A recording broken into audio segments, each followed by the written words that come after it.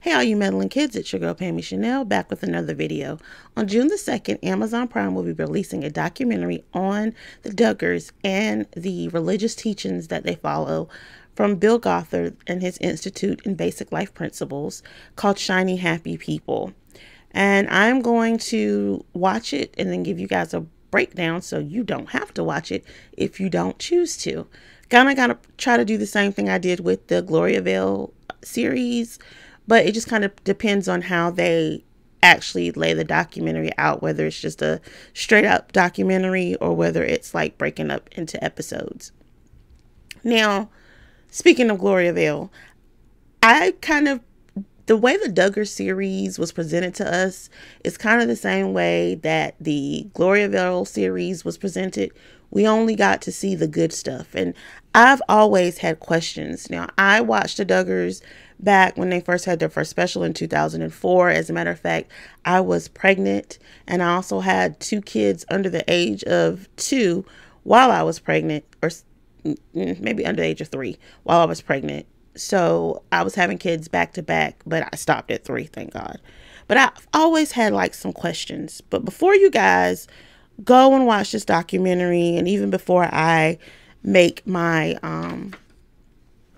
video response to it, I want you guys to remember that the Duggars and the Bates are the upper class in this religious organization.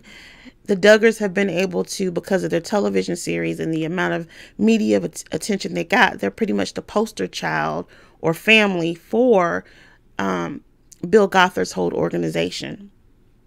And there are a lot of families that are different sizes with different financial situations. Some may not be in the best financial situations, and they have chosen this lifestyle.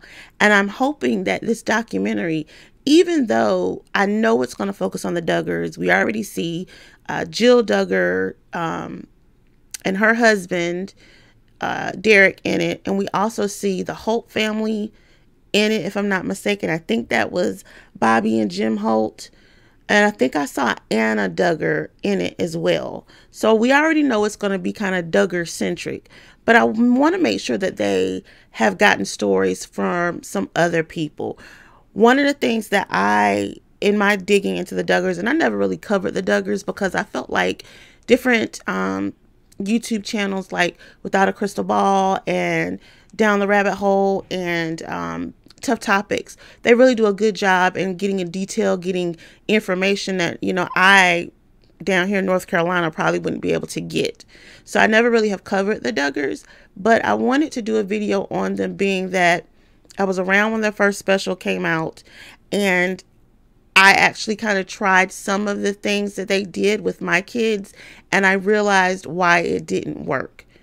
But there have always been these questions that I've had, and I'm hoping the documentary covers a couple of these. So one of the questions that I've had is Jim Bob's past. I'm very skeptical of his family situation with his mom and his dad. I've heard rumors about how Mary Duggar really kind of pushed them into writing all these people and getting all this free stuff and getting on television. And his father is always casted in a negative light. Like, me and my father did not have the best, you know, relationship growing up. But I would never put my father's dying moments, funeral, all of those type of things on display for the world to see. I wouldn't want people to see my father in his final stages of life, suffering, being wheeled around in an office chair. I thought that was very, very cruel. So I really want to know what's the deal with Jim Bob's dad. What's the deal with that relationship? What was the struggles that they were having growing up financially to make him have this animosity towards his dad? And I don't see how they were so much, you know, they were financially, you know, strapped, but they were able to put their children in private schools. So I'm really questioning like what's going on there. The second thing I want to know, Michelle's family.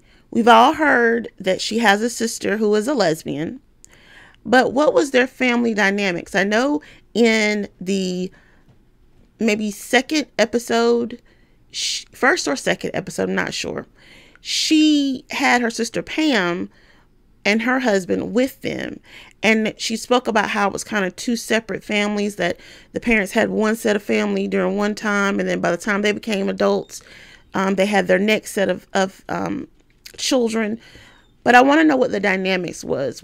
You know, Michelle has said they weren't very religious, and she loves to brag about how she mowed her, her lawn in a bikini. So I really want to know what her family life was during that time. Also, am I the only one that feels that Michelle was kind of like a victim because of the fact that she was so young when she married Jim Bob? She really didn't have a chance to really experience, life as an adult woman versus being a teenager. Let me know in the comments how you guys feel about that.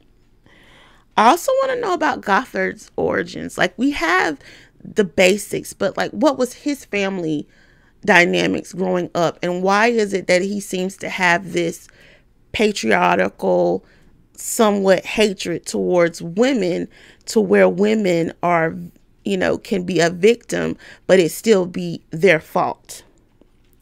Like I said, I also want them to, like, Recovering Grace is a great website to go to read about other people, but I'm hoping that they cover other stories outside of the Bates and the Duggars. I really want to know that. And finally, before I end this video, the biggest thing I want to know about Jim Bob and Michelle, but about the Basic Institute and Life Principles. How much money are they bringing in per year? Because it almost has a Scientology feel, because you're having to purchase books and, get all of this stuff. Now, some stuff is free to download, but it's a lot of books that you had to purchase back in the day in order to be a part of the program. So I have a lot of questions. I'm hoping the documentary answers it for me and I can just kind of review it. If the documentary does not, I've already started to kind of dig, and I really, really want to be able to answer these questions for you, because maybe you guys are just as curious and nosy as I am. One more thing, I saw on a Without a Crystal Ball video that there possibly is another documentary coming out that she may be involved in. If you guys have heard about that, let me know, because I definitely want to be on the lookout for that when that one drops. Maybe that one will be even more detailed. But like I said, I'm looking forward to this documentary that's coming out on June the 6th on Amazon Prime. But I'm very, very skeptical about the people who are giving us the information from this documentary. I really, really worry that it may be just something that's glossed over. And this particular cult, because that's what it is, frightens me to the core, because I can only imagine how many victims we have, both male and female victims, within this organization. So, like I said, be on the lookout for my review of the Shiny Happy People documentary sometime next week or the week after. And until next time, guys, if you like these videos, please like them. Hit that like button. If you like the content that I'm making, come on over here and join the family. We would love to have you. And until next time, stay nosy and stay meddling. Bye, guys.